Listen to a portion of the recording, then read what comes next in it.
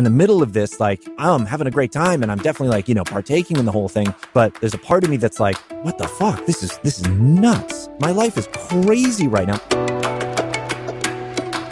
Hi, I'm Gracie Mercedes, and welcome back to Not Blank Enough, a podcast about everyday insecurities and triumphs. In this episode, I'm talking with my husband, Damien Fahey. The radio host, former MTV VJ, and Family Guy writer talks about how he got into radio at a very young age, what it was like working at MTV, and how Twitter got him his first writing job. We also share how we met and his struggles with imposter syndrome. This and more on this special episode we titled Not Confident Enough. And stay tuned for an afterthought from me after the episode. Well, hello, Damien, and welcome to Not Blank Enough. Thank you, Gracie. This is so weird. This is so weird. For those who don't know, Damien is my husband. We are recording from two separate rooms in our house right now. I'm in my bedroom closet. I'm in my my office closet. Mm-hmm. And I thought it would be fun to talk to Damien and get to know him a little better. Well, I guess let the audience know you a little better. I know you pretty well, but who knows? Maybe I'll learn something new. Yeah, who knows? So let's start by you telling us a little bit about yourself, like what you do and how you got to do it. And then we'll chat about your blank. Sure. Well, right now I am a writer on Family Guy. I'm also a part-time radio host on a radio station out here called My FM. And those are kind of my two main gigs at the moment. And I came to those sort of different, in different ways. But I started out, I guess I'll sort of start way back in the day when I was 13 or 14. And I saw on C-SPAN was simulcasting a radio show, which means they had a camera in a radio studio. And I don't know what it was, but it was just like a bolt of lightning came out of the sky and like hit me. And I was like, that's it. That's what I want to do. I want to do everything that's happening that I see on television. And so I built a home studio. At age 13? Yeah, at age 13. I had my mom empty my savings account, drive me to Radio Shack, buy all of like the equipment and everything. And I built this awesome studio in my bedroom.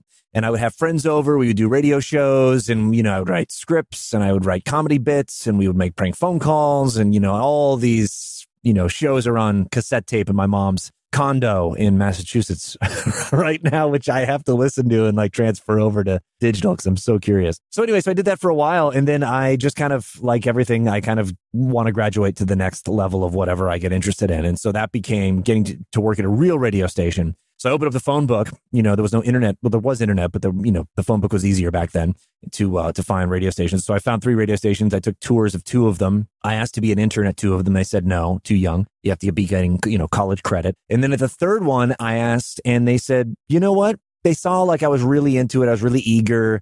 The promotions director is like, "What are you doing on?"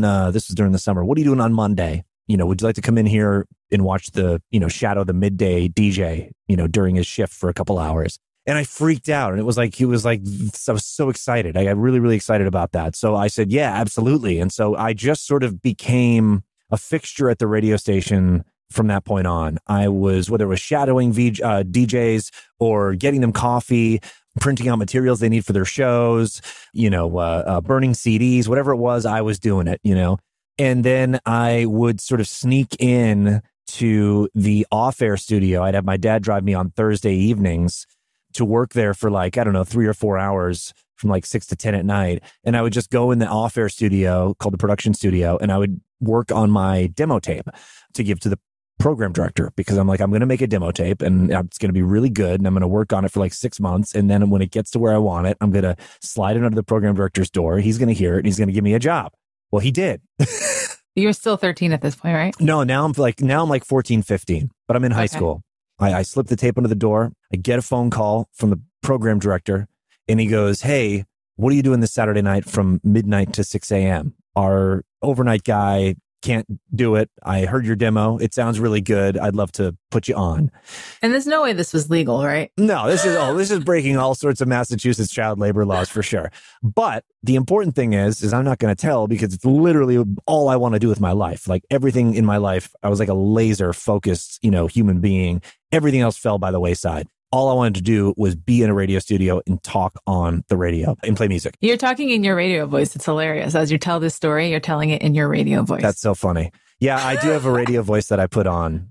I don't know. When I talk about radio, I get very serious about it.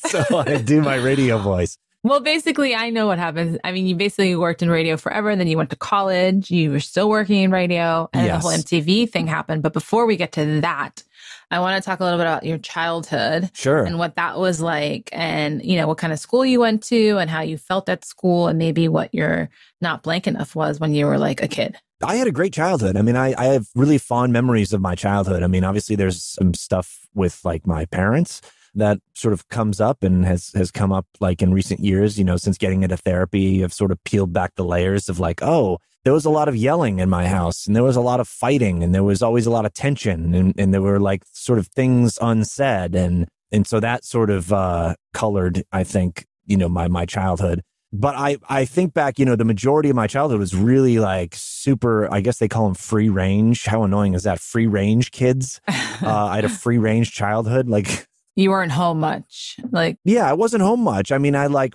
you know, I played a lot of video games, watched a lot of television and stuff. But for the most part, I was on my bike, or I was, you know, over friends' houses, and like, you know, I was super into WWF. And so, you know, we were like wrestling in the front yard, or, you know, digging holes, or playing with, you know, trucks or whatever. You know, it was just a very like down and dirty kind of fun, super fun childhood. And that all sort of changed when we moved, and I was about 12, 13. We moved to this from Chicopee, Massachusetts, which is a very blue collar town, to a more affluent part of Massachusetts, Longmeadow, Massachusetts.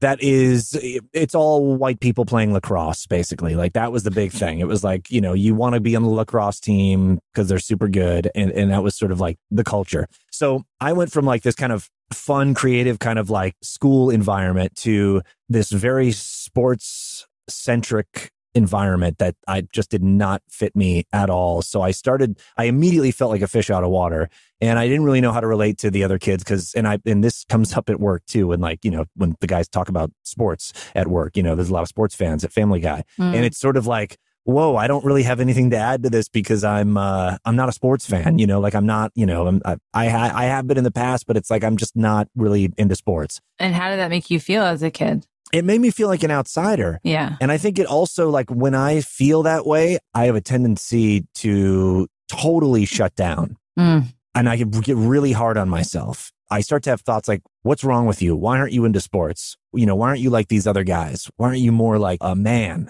You know, why are you more interested in like music and, you know, other things that aren't like. So there was that like gender normative, what a man should like and do and be. Yeah. Kind of sounds like it was like, I don't know, affecting you a little bit as a kid. And then, so if you had to pick a blank, what would it have been? Like, not manly enough or not boyish enough? Like, what would it be? I think it would probably be not cool enough, because all of the sports guys were like cool. And as much as I shut down, there was a part of me that was like, I really want to be friends with these people. I really want to be one of them. And I think for a long time, I disappeared into radio. And, well, when I first got there, I tried to, you know, I played basketball for like a couple of years and stuff. And I tried to sort of, you know, ingratiate myself into that like culture. And I just realized, like, you know, it got to a point where I was like, this isn't for me. You know, this isn't me. Yeah. And so I think at a certain point, and I think it happened. I remember the moment it actually happened. I went to UMass basketball camp because I've been playing basketball for, you know, a couple of years, and I was pretty good in town, you know, and then I went to UMass basketball camp, and my parents dropped me off. I'm laughing because I know this story. Yeah, you know this story. First of all, my intramural Longmeadow basketball team was just all, you know, white kids and kind of doughy white kids, like not athletic. But so I went to UMass basketball camp, and the second I stepped onto like the campus, I was like, whoa, all right, this is not going to go well. Kids were just bigger. They were like stronger. They were like, you know, cooler. And then of course there was like a scrimmage, you know, like the day one sort of like, we have a game at 4:00, and I suited up, you know, and I was like, I don't know, God, 150 pounds, 6'2", and I suited up in like my UMass basketball jersey that my parents bought me from, you know, Champ Sports or whatever. And I got on the court, and immediately like got dunked on. Like it was just like a complete, like I was so humiliated, just like completely humiliated. And I somehow finished the game and I went back to the dorm. And of course, the only person like who befriended me was like this other kid who was like a total like nerdy dude. Right. And we were just talking. I remember just us talking about anything but basketball. You know, we were just talking about like, you know, music and stuff like that. Did you stick it out? Did you leave? I forget. No. I called my parents and I'm like, you got to get me out of here. Because it was like a week. It was like a 14-day like thing. And I'm like, oh, I'm not going to last here. Like, and it was also just like at that moment, I realized I don't want to. I think I convinced myself maybe I could be like a professional basketball player. Oh, wow. I'm completely delusional. And in that moment, I was like, oh, need to find another thing I'm good at. And so that became, I think, from that humiliating experience where my ego was just like totally shattered, because I was a pretty good basketball player in my hometown. I had to sort of pick up the pieces and funnel that energy into something else that I knew I could be good at. And when I saw that, you know, C-SPAN show, I was like, this is it. I can sit and talk on a microphone and play music. Yeah. So maybe it was also not athletic enough. Yeah, not athletic enough. That's a good too. Yeah, that's a good one too. Yeah. And so, okay. So then we're jumping around a little bit, but now going back to college, you are working as a DJ in Massachusetts when someone suggests that you try out, because MTV was like in town looking for VJs and they were looking at DJs to be on camera basically. And you wanted nothing to do with it, which of course is probably why you got it. But tell that story real quick. Sure. So I was doing part-time at Kiss 108 in Boston. You know, I went from market number 80 in Springfield, Massachusetts to sending a CD demo to a program director in Boston, market number 8. And I got the gig. And so all I wanted to do was be full-time at Kiss 108 in Boston. And so when someone said, and I was fresh off the heels of a very, you know, another one of those sort of UMass basketball ego shattering moments where I auditioned for a local television show and it just went really, really poorly. And so I was, you know, I just remember swearing off television. All I want to do is radio. I never should have tried to, you know, host a television show. It's radio, radio, radio. And so when the MTV thing happened a few months later, and the promotions director said, hey, you know, MTV's looking for a VJ. They've been all over the country. They can't seem to really find someone that they really like. And they're going to come to the station next week. And I think you have a really cool look. You have an MTV kind of a look. And I think it'd be worth it for you to try out. Will you try out? And I said, no. I said, I got so freaking humiliated with my last television audition that I really don't want to experience that again. It was super painful.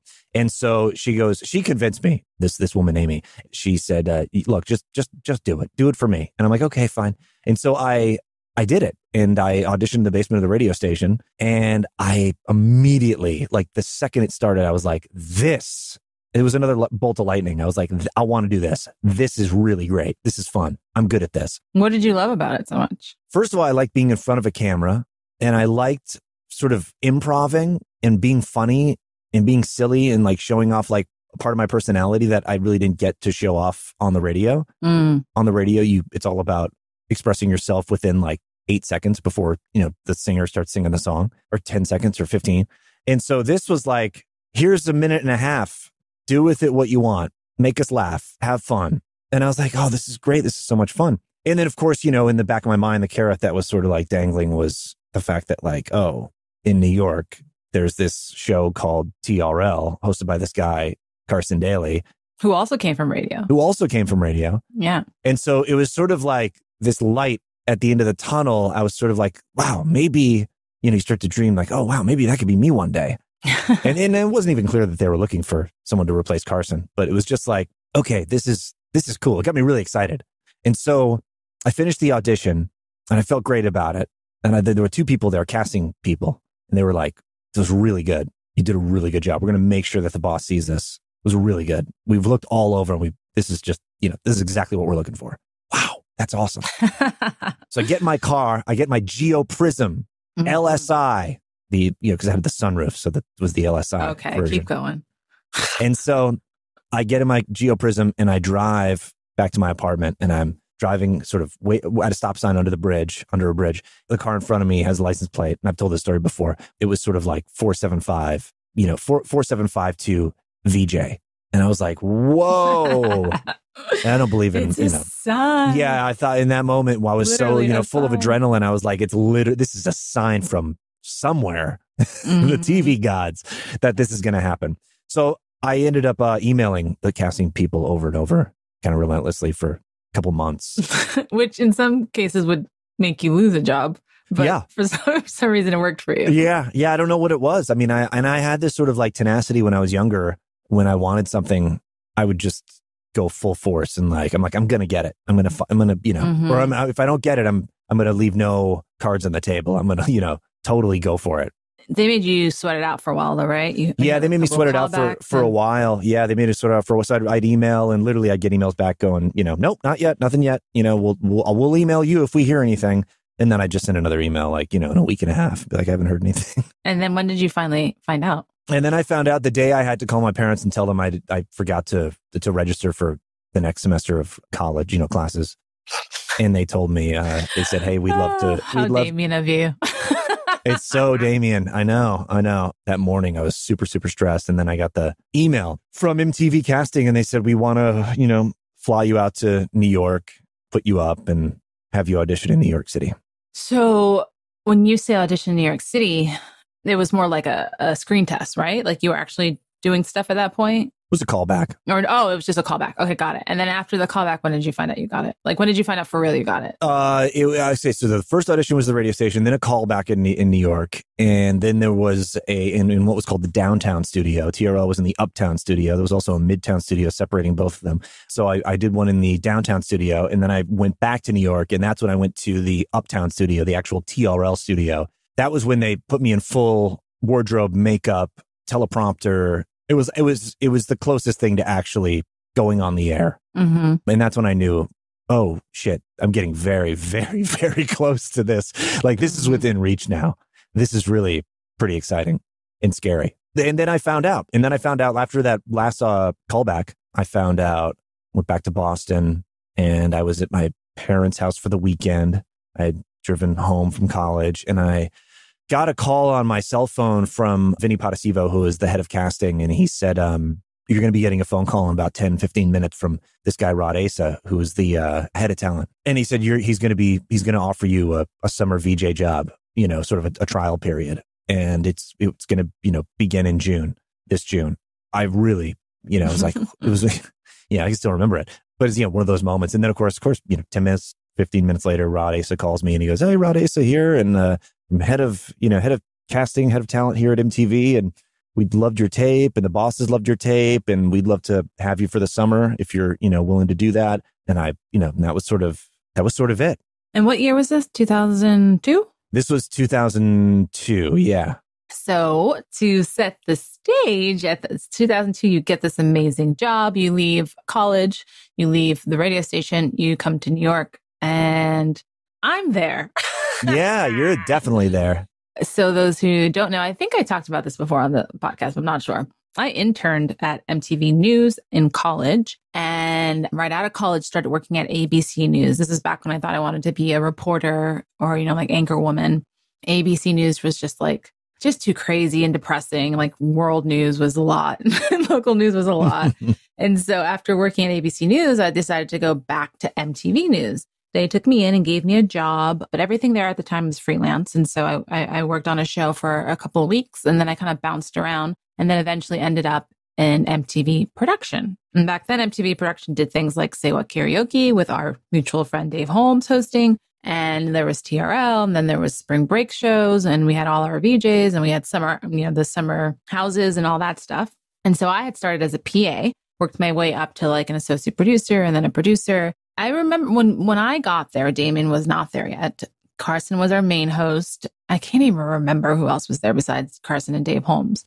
But then around the time you came, we also got Caduce and then like Vanessa and Susie and all these like new VJs were sprouting up, right? Yeah, absolutely. Because they all came after you, right? Well, Caduce was there before me, but Carson was sort of, he had the late night show on NBC. And so he was sort of, leaving slow. It was a slow sort of exit from MTV. Yeah. And so they were like, we need the next Carson. And Caduce was already there then? Okay, yeah. So Caduce was already there, and yeah. Lala was already there. And Lala was already there too, yeah. So yeah, there was a lot of you guys. Yeah. Great and fun. And so I was about the same age as all of you guys, younger than some, older than some. But everyone at MTV was like in their 20s and 30s. So it was kind of a party town. Like it was like being in college, but getting paid for it. We worked hard. We played hard. Oh, yeah. And we all slept with each other. And we all slept with each other. Oh, my God. That's the sort of truth. It's like, this is just, it was an HR nightmare, Yeah, this was before Me Too movements. Oh, It wasn't in a sleazy way, like because there were so many women. In fact, the women were often the bosses. Totally. And it was such a like diverse environment. Like MTV back then, it's changed so much. And now all the programming is like scripted and done out of house. Like it's no longer within the MTV family. But back then, like we made everything that was on the channel. And we were all 20s and 30s. There were lots of females. There was, every kind of ethnicity, every kind, LGBTQ. Like it was just like, it was a melting pot of young creatives making stuff. And yes, everyone was dating everyone. Lots of PAs were dating other PAs and producers dating producers and producers dating VJs and VJs dating and VJs dating celebrities, and everyone was dating everybody. But you and I didn't really date. I mean, we kissed a couple of times back then. Yeah, we didn't date. We had a little down low relationship. Yeah, totally. But then we reconnected many years later, or not that many years, I guess like 4 or 5 years later, while you were still at MTV. So you were at MTV for 7 years? 7 or 8 years, yeah. You went on to host TRL once Carson left, and you were the main dude. And then I left MTV, I think somewhere in like 2005. So maybe 3 years after you got there. That's about right, yeah. And then we reconnected over MySpace, because that's how old we are. Jesus. Yeah, you reached out to me on MySpace. I think it was like 2007. Yeah. We started a long distance relationship, New York, LA. I was in LA, by the way. Yes, I moved to LA. And you were still in New York doing TRL. And then started dating. And then eventually I went back to New York for a year. You came back here with me and got married. And the rest is history. But, MTV was our foundation. And Dave Holmes, MTV VJ, married us. Yeah. Isn't that cute? And he's been a guest on this. He was one of our early guests on this podcast. Yeah, he was and great. He was wonderful. Yep. So going back to the theme of the show. So you're 7 years at MTV. When you first get there, were you freaking out? Were you nervous? Yeah. I do recall you telling me you were like puking every day. Yeah. I wake up and puke every morning. Yeah. Almost every morning. Yeah. Wow. Yeah. What was that like? That sounds terrible. And literally just like not puking up anything, because I'm too nervous to eat. So, there's nothing to puke up. So you just end up Yeah, okay. I know. I think we know. It's the first time we've ever talked about this on your podcast, I'm sure, Yes, it is. But yeah, no, I was super, super nervous, and I coped with it. I think there was a part of me that needed to survive this, not fully download or experience or have like the perspective of like how large of a fucking deal this was. I think I minimized a lot of it, and I think I sort of like normalized, convinced myself that like, yes, of course, Jennifer Lopez, Madonna, Diddy, Britney Spears, and then Justin Timberlake, that was my afternoon. That's a normal afternoon. And then you go out at night and it's like, of course, Lindsay Lohan, I'm at Lindsay Lohan's table at, a nightclub in New York, and she's, I'm doing shots with her and Ashley Simpson. And, it's like, it's all, this is, it was this crazy ride. I mean, I think it's probably like people who've been in giant bands, like it was sort of the same kind of a thing. So it was so, at times, so chaotic, so surreal, so crazy. And I'm in the middle of this, like I'm having a great time, and I'm definitely like, partaking in the whole thing. But there's a part of me that's like, I was, what the fuck? This is nuts. And it's like, my life is crazy right now. I'm in magazines. I'm being photographed. I'm being stopped on the street. I'm taking pictures with people. Yeah, it's really crazy. And I'm not, me. I'm not the kind of guy who likes to be the center of like, when I leave the house, I don't need everyone to, to notice me. And I'm the opposite of that. And I should probably like set the stage for people once again. Like this is the 2000s and in New York. Now, different from LA, but in New York, we don't have a ton, or at least back then, we didn't have like a ton of like film and television happening there, but MTV was like a New York staple. Yeah. And that's where all the celebrities came to plug their stuff. And that's where, and all the VJs became huge names.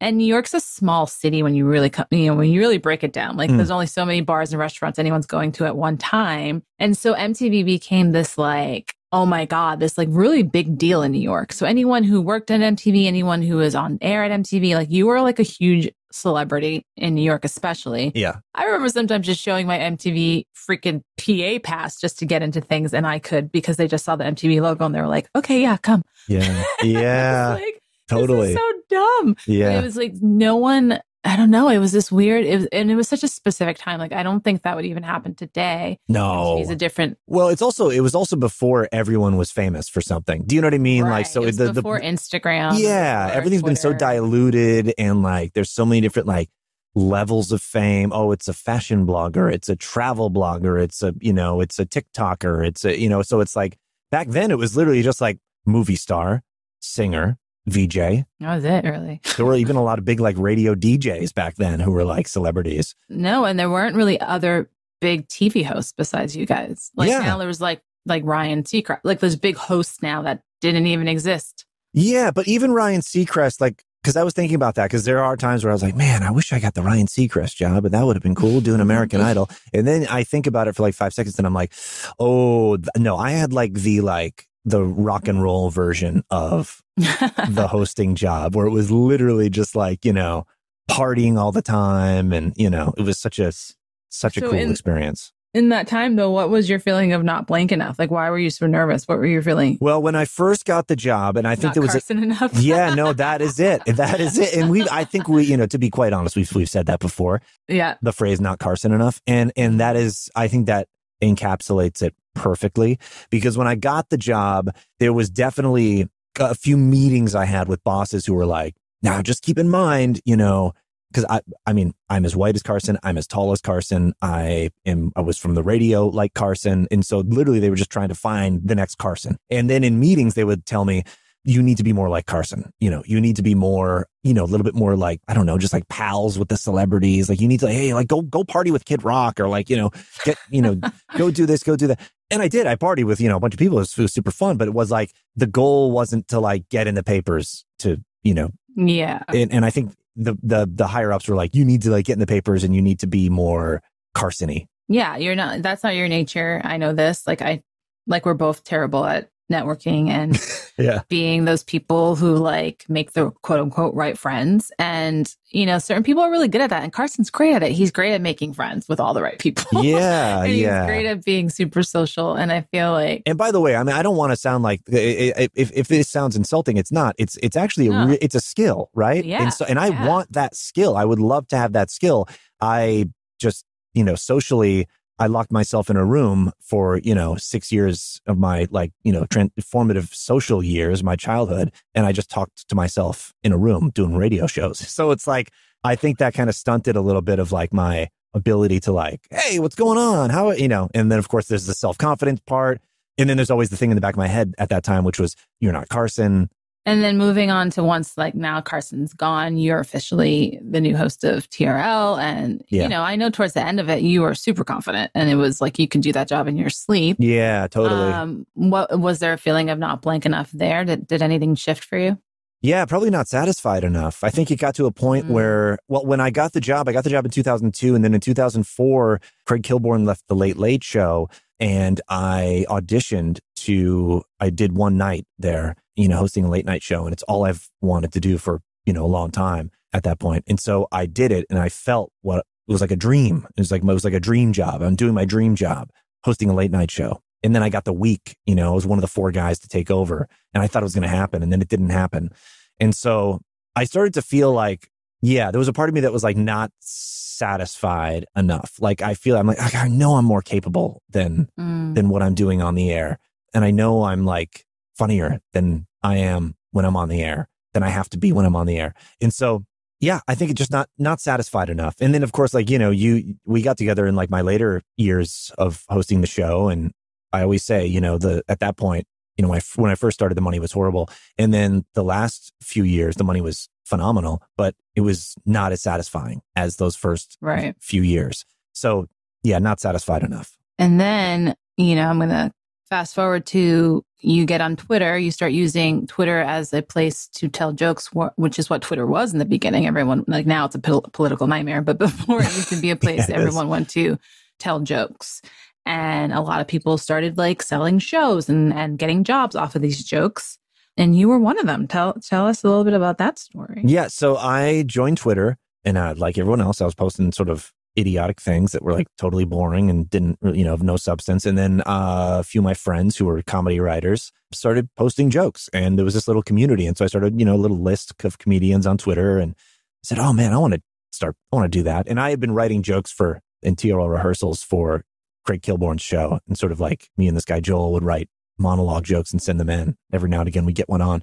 So I saw this, this joke format, 140 characters, and I became like, ooh, okay. It was another one of those moments where I was like, oh, I want to figure this out. I want to get good at this. And let me tell our audience, when Damien gets into something, he really gets into something. He gets obsessive. Yeah, right now it's biking. And right now it's biking. So if you follow him on Instagram, I'm sure you've seen him biking his little heart out. Yeah. So this was like the new thing that you were like obsessed with and getting into. Yeah. I mean, I was on my phone constantly, and you were always like, get off your fucking phone. And it was, and I'm, I don't, not proud of how. And you're still always on your fucking phone. Well, we all are now. I mean, it's just that you can't. I think you're still on more, but we don't have to get into that. All right. So you're telling jokes on Twitter. So I'm telling jokes on Twitter. And the next thing you know, I get retweeted by, some writers, comedians who Seth MacFarlane is following. And then Seth starts retweeting my jokes. And then we get invited to his birthday party and to his Christmas party. And I'm like, oh, this is fun. This is cool. And then I remember, a couple of writers were like, hey, you should write for the show. You should write for Family Guy. If Seth likes you and you're really funny on Twitter. I'm like, oh, yeah, okay. And I was doing full-time radio at the time. Next thing you know, I get a call from my manager at the time, and he said, hey, Seth wants you to write for him for the next season of Family Guy. And, yeah, I mean, it's just one of those kind of like right place, right time kind of a thing. And so I've been on the show now for 8 years, been writing on Family Guy for 8 years now. And you had a similar experience when you first got to Family Guy as you did when you first got to MTV, where you felt like, I think a little bit of like imposter syndrome. What am I doing here? I don't belong here. I'm not a writer. Yeah. You still feel that? Oh yeah. I've been doing the same job for 8 years, and I've been doing it day in and day out pretty much every day with, breaks here and there. But it's still, there are days where I just leave and I go, they know, your boss knows you can't do this, and you're a fraud. You should be fired. And I never should have, I never should have left radio. This was a huge mistake. And then there are, of course, days, you have those epic lows, and then the epic highs are like, they keep you there, and you're like, wow, this is incredible. I love doing this. Of course, when I first started and I'd have a good day, I'm like, oh, I drive home and I go, I'm fucking Larry David. I'm a comedic genius. This is amazing. I'm a gift to this. And then you have enough days where it's a really cool job in the sense that like, oh, it humbles you like just in crazy, crazy ways. And then there are days where you're like, yes, I'm the man. This is great. This is going so well. But in truth now, I've done this for 8 years. So I live sort of more in the middle, In bad days, I go, bad day, whatever. There's another show. There's another day tomorrow for me to make it up. But what causes that imposter syndrome for you? Do you just feel not funny enough or not smart enough or what is it? Yeah, I think all of it. I just feel like a fake. If I pitch a joke and people laugh and are like, that's great, and it goes in the script, I go, I got lucky. Every joke feels like, it's weird because it's like sort of, I've heard this with like songwriting where, Bruce Springsteen's talked about it, and Tom Petty, where it's like this magical thing that you don't really have control over. You don't know when it's going to happen. Yeah. When it's going to hit. Yeah. But when it does, it's from you, but it's not really, you're not in control of it, which is a really weird thing because you're like, well, this is my livelihood. Whether I pay the mortgage or like, whether we go on trips or whatever, it's like, oh, this is all dependent on like this thing happening and continuing to happen. Right. And luckily it has, and I feel like I've gotten better at the job. So there is, a little bit of, there's mechanics to it, I think too, but there's this weird thing where it's like, you can't really think about it too much. You get sort of afraid of it. Yeah. Yeah. I think that's the thing with most creative jobs though, especially after talking to so many people on this show. I think most, and honestly, not even just creative jobs, because even when I had Bob back on here, who's a NASA engineer, granted, there's definitely creativity that has to do with that job, but I just think it's such a universal feeling to feel like you're not whatever enough for the job you have. Mm-hmm. And then especially if you're in a creative field, I think then that hits you even more. There's such such drastic highs and lows. Totally. When you're like working in television or film or music. It's almost like amazing that we like that, you know, because we have a very, very good relationship. It's like, but we're both people in creative fields. And so it's literally like days where it's like up and then down, and then you're up or I'm down, or I'm up and you're down, or we're both up or we're both down. Yeah. It's like, wow. But I guess there's like an understanding. Yeah. Yeah. I think if I was with a teacher, they would probably think I was an insane person or like, Yeah. I don't know, but I don't know. I'm sure teachers have big ups and big downs. I don't know. I think it happens with everyone. But today, Damien Fahey, in end of the year 2020, how are you feeling with life, with work, and what is that blank for you now? Maybe not sane enough. Like, I feel like it's a crazy time. Things are pretty unpredictable. I think it's sort of like not sane enough. Do you think you're insane? Well, not like the clinical definition, but, you know, I just feel like that everything is so day to day with like this virus, and having a creative job on top of that is added stress. I mean, maybe I'm not calm enough. Maybe I'm not, you know, maybe I'm not thankful enough. You know, maybe I'm not like grateful enough. You know, maybe these are things that I need to sort of embrace and realize that, like, you know, I'm in a really privileged position. Life is good. And I think there's a lot of times where I'm like, you know, especially out here in LA and on Instagram, you see, oh, this person got this person got this show. They wrote this thing, it got picked up. And now it's like, there's this sort of like constant feed of like, well, what are you doing? What'd you do? Well, you know, what'd you just do with this afternoon? And like, why did you went for a bike ride? You didn't, you know, write a pilot. It's like, you know, that kind of thing. Not productive enough. Yeah. Not productive enough. And just constantly comparing yourself. And I just think it's like, you know, the most super unhealthy. And look, some, you know, competitive drive is, you want to have that, but I think you can get overloaded on it and you can just become like, I'm worthless, useless. I don't belong in this job that I'm doing. And so I think stepping back and being like, hey, that's just a voice. You're fine. Life is good, you know? Yeah. And taking stock. So, well, yeah, I mean, it's definitely been a hard year for everyone. Definitely stressful and lots of unrest and lots of ups and downs. And, you know, it's hard on people individually. It's hard on relationships. It's definitely hasn't been the easiest year for us. I had to kick him out of the house a couple of times. He's driving me crazy.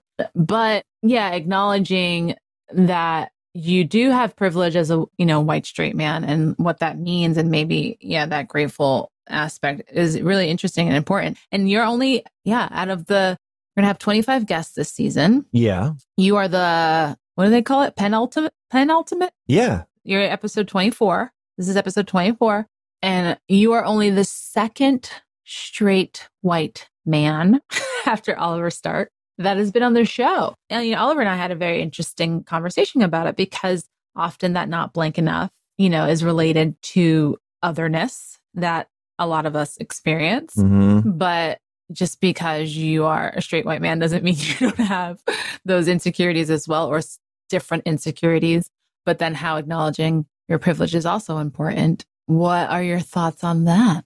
Oh, well, I don't want this to go viral, so I'm going to be very, very careful. I don't want to say I don't want to say the wrong thing here, but I don't think I have anything controversial to say, by the way, about this. I know I'm privileged, and I know I know that part of what got me to where I am in life is the fact that I'm a straight white guy. So I know that there's like definitely privilege there. I also know that I'm, you know, super hard worker, and I really love what I do. You know, when I get into things, I put everything I have into it. And so, you know, it's a mix for sure with me. But yeah, I mean, you know, I was thinking about, while you were talking, I was thinking about like people who get into show business. I feel like there's this psychology of like, once it's almost like a form of escapism. Like, you almost like, okay, I need to, once if I do this, I can escape from this place that I'm in. And so it's sort of like, once you get and you escape and you become successful and you get what you sort of have been dreaming of, and you experience it, and it's amazing for, you know, while it's happening. And then you just sort of like realize things get quiet again, and you start to realize, oh, I'm still the same person from Springfield, Massachusetts. I'm still that kid. Like a lot has changed, but nothing has really changed. Like externally, a lot has changed, but I'm still like internally, it's like, well, not too much has changed internally. I still have the same sort of like insecurities. And so once you realize like, oh, writing for Family Guy, and I love writing for, I love, the job so much, but it's like, it's not going to make me feel maybe what I thought it would make me feel, Yeah, your happiness and your livelihood and your satisfaction and gratitude have to all come from within. And no matter what you do or succeed at outside of yourself, it might give you those little bursts of happiness and excitement, but then that fizzles out and you're still left for yourself. And so many of us are just still, those little 8 and 9-year-old kids that, just wanted a hug. Yeah. Or just wanted to feel loved or whatever the case may be. I know. And as I get older, like, I remember when I was on Twitter and stuff and I'd write jokes about celebrities and stuff like that when they do silly things. But it's like, as I get older, and especially with therapy and sort of like turning like the mirror on myself and like digging into like my insecurities and all the stuff that I dealt with as a kid, like, I feel like my empathy has expanded in a really large way. Like I now when something happens to someone or someone says or does something, I still I'm like, what an idiot, but then there's sort of like well, why did they do that? And like, consider their experience and consider what they're dealing with. And, it's never just what's on the surface. So yeah, I think it's important to sort of become more empathetic as you get older. Can you at this point in your life admit that you think you're funny, or do you still not think you're funny enough? Yeah, no, I know I'm funny. But the thing is like every funny person wants to be the funniest person. And I know I'm not the funniest person. And it's almost like, and I've been dealing with this a lot actually lately, sort of being okay with like knowing I'm really good at like a joke, but I'm not the best at like plotting out a story, for like an episode. Mm-hmm. And I've been working on it and I've been trying to get better and better at it. But it's like, and every now and again, I'll kind of nail it, or I'll get in a groove, but then it kind of escapes me. And so it's like, yeah, that gives you something to keep striving for. Yeah, for sure. Without, but without like beating myself up and going, mm-hmm. What are you doing? This is all wrong. Right. You're a loser. That kind of a thing. Yeah, you're good at that. You're good at beating yourself up. I know. over like anything, like, over like the smallest thing. So are we calling this not funny enough, or what was the other one? Not calm enough? Not calm enough, not secure enough? Yeah, not secure, nor confident enough. Yeah, not confident enough is good. Have that yet? Hold on. There's got to be an episode. No, we have not confident enough. Oh, we don't. We don't have not confident enough. Well, that's me. That's definitely That's you. me, baby.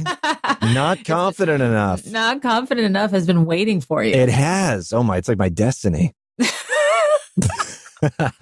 All right. Well, then we're naming this episode Not Confident Enough, because that definitely makes sense. Because I think your imposter syndrome, you're not feeling funny enough, you're not feeling Carson enough, not feeling athletic enough. I think all those things actually really stem from not being confident enough, because I would argue you are athletic. You might not, you definitely weren't ready for the NBA, but you're not like a klutzy, non-athletic person. Okay. You definitely were Carson enough in the sense that you were able to hold your own at TRL. You're definitely funny enough in that you can, put together some great scripts and jokes. But I think all those thoughts of not enoughness ultimately come from this feeling that you definitely are not confident enough. And as your wife, I can contest to that. Yeah. I mean, yeah. Are you sad about that? You sound a little... Well, yeah. I mean, I want you to obviously, I feel like I am confident in certain areas of my life, but I definitely have some areas to work on for sure. Yeah. Who doesn't? You can be a little more swagger. Yeah, exactly. Oh, you should see me in my biking outfit. Oh, Jesus. Tight little shorts. Tight little shorts. Clip-on pedals that make you walk weird. It'll be fun to see how long this biking phase lasts. Yeah, I told the guys today, I'm like, oh my, I got the bike. My wife's like, I give it 10 rides and then you never use it again. No, you've done more than that though. So I have. Good. No, I'm really loving it. I'm enjoying it. But yeah, you never know. Who knows? I get into things and then I just kind of go cold on them. Yeah. Well, thank you, Damien Fahey. Thank you, Gracie Mercedes. We'll call this Not Confident Enough. And you know what? This wasn't as weird as I thought it was going to be. Not at all. Yeah, it's going to be a little weird when we pass each other in the hallway of our house right now. I'll meet you in the kitchen. Okay, bye. Bye. Okay, so today's afterthought is about being in a relationship, specifically a marriage, during COVID-19 or during the 2020 year of madness, I should say. And so, first of all, it was kind of awkward interviewing my husband. I'm totally going to admit to that. And I think we did okay considering. But it definitely felt different than interviewing anyone else. And like I mentioned in the conversation, yeah, it's been tough. I'm not going to lie to you guys. It's been really tough to be, on top of each other since March. And there literally was a time where I said to Damien, please go take a trip, go away for a week so that I could be home alone. And, I'm okay admitting that because not all relationships are quote unquote perfect all the time. And we've been together for 13 years now, and this is definitely the most time we've ever spent together. And, I think relationships definitely evolve and there's ebbs and flows. And so for me, I just want to make sure that we're honest with each other as much as possible. And so that's basically what my afterthought is about, is I would love to hear from you guys and how you've been dealing with or handling relationships in this crazy year of 2020. Especially during like COVID lockdowns and restrictions. Sadly, I am hearing a lot of people are breaking up or getting a divorce, but then there are some people who are rediscovering each other or they're newer relationships and they feel like this time has been a great time to really get to know each other. I think there has been examples of things happening across the board for relationships. So if you're willing to talk about it and leave a comment or even a DM at the Not Blank Enough Pod Instagram page, I would love to hear from you guys. I want to know how you're dealing with your husband or your wife or your spouse or your partner or your boyfriend or your girlfriend. What has this year been like for you guys? I think we had a really good time the first few months. And then after that, it's been kind of ups and downs of feeling grateful to have someone to go through this crazy time with, and then feeling like, oh my God, I just want some alone time. I also know people have been going through this with their kids, which I bet is a little harder to admit to, but yeah, that's it. That's my afterthought. I would love to hear from you. Thanks so much for listening, and don't forget to subscribe, rate, and review wherever you get your podcast. Until next time, know that you are more than enough. Check the show notes for links and info about today's guest. Follow us on Instagram at NotBlankEnoughPod. This episode was produced during the COVID-19 pandemic of 2020 and recorded remotely. Our show is executive produced by Gracie Mercedes and Dave Hill, and produced by Douglas Sarine and Colleen Beasley. Not Blank Enough is a Gumption Pictures production.